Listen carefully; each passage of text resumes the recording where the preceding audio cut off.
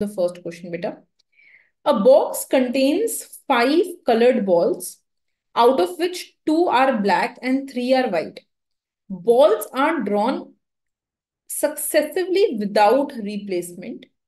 If the random variable x is the number of draws till last black ball is obtained, find the PDF for random variable x. Find the probability density function for random variable x. Good question, beta. देखो ध्यान से. So I have 2 black balls and 3 white balls. Now, first thing that can happen is ki out of this, so if I just try to make a tree here, this is a bag. This bag has 3 white and 2 black balls. So the first thing that can happen is ki I draw a black ball and then again I draw a black ball and done. ठीक है, दोनों black balls निकल गई and it was asking how many times you have to draw the ball till you draw the last black ball. So because I have gone ahead and I have drawn both the black balls, so I am done. So therefore I can go ahead and I can say that number will be 2. So this is this first one, beta, where my x is actually 2. यहाँ देख रहे हो? Where my x is actually 2. This is my first one. The second thing that can happen is कि I go ahead and I start by drawing a black ball and then I go ahead and I draw a white ball. पहले black निकली, फिर white निकल गई. And after I draw a white ball, then I draw a black ball. So how many times, beta? 1 ball, 2 ball, 3 balls. Right? ये हो सकता है. Or after white, again I had a white ball and then black ball. 4 chances. Or after this white, again I had a white and then black. 5. So then I am taking 5 chances. No? 1, 2, 3, 4, and then in the 5th one, I draw the last black ball. This is possible. So this is the first tree that I have drawn here. You see this tree? This is this tree. Now what can happen? The first ball that I have drawn, that's a white ball. The first ball that I have drawn, that's a white ball. So that means I am here, beta. The first ball itself is a white ball. After that, I can draw a black ball. Once I draw a black ball, then again a tree will open up. Kyuki till now I have just got 1 black ball. I need 2 black balls. So it is possible that after this again I draw a black ball. Yeah, after black I end up drawing a white ball. Right? After which I draw a black ball. Yeah, after this I draw another white ball and then I draw a black ball. These are all the possibilities. Try to understand the question. So try to see, you will get a black ball, then, white ball, then black, you stop. Or a white ball followed by black and then again white, but then you get black and you stop. Or white followed by black, white and again white. So you have drawn 3 whites now and therefore you get a black and you stop. Otherwise, what can happen here? That I have drawn a white ball. So either I can draw a black ball or a white ball. So if I have drawn a white ball, then again, beta, I can draw a black ball. Isn't it? So if I will draw a black ball, then again I have to go through the process. Ki after this, I draw a black ball and I stop. Or after this, drawing a black ball, I draw a white ball. So I have drawn 3 white balls and then I draw a black ball and I stop. Clear? Or it is possible that you have drawn this one also as a white ball. So all 3 white balls are drawn. So you're only left up with drawing 2 black balls. There is no other way in which you can be doing it. Am I clear with this example? ये बात समझ में आ रही है यहाँ पे? Is this making some sense to you? Okay. So if this is making some sense to you, then what we can go ahead and we can do better, we can just calculate these cases together. So you realize here that here I have black and I am stopping. So number of cases are 2. And then here I need black, white and black. So number of cases are 3. Black, white, white and black. So 4 balls drawn and 5 balls drawn. How many balls here, beta? White, black, black. So 3. White, black, white, black. So 4. White, black, white, white and black. So 5. White, white, black, black. So 4 balls drawn. White, white, black, white, black. So 5 balls drawn and 5 balls drawn. So against each of these, I have gone ahead and I have written their frequency. Har ek ke against, I have gone ahead and written their frequency.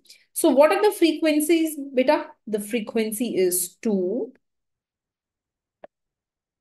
3, 4, 5, 4, 3, 5, 4, 5 and 5.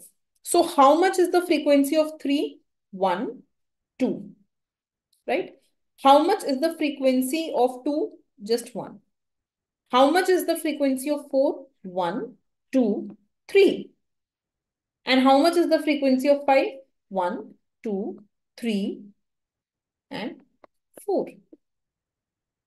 Right? So what's the total number of frequencies? 4, 5, 6, 7, 8, 9 and 10.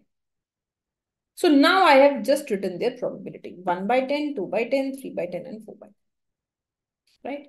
So suppose in exam, they ask you to generalize this. Right? In exam, they ask you generalize this. So how will you generalize this, beta? Kya hoga generalization iska?